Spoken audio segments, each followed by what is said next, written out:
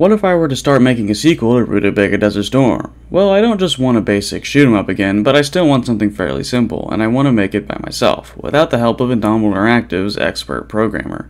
He's pretty bogged down right now with the defector, and I do not want to get too far ahead of him and scrap a bunch of work.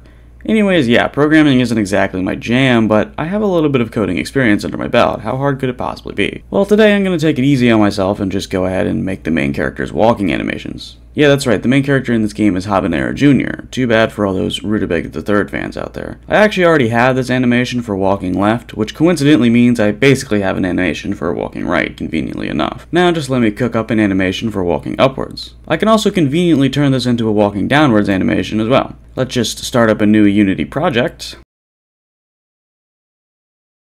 and plop him in there. So we're done, right?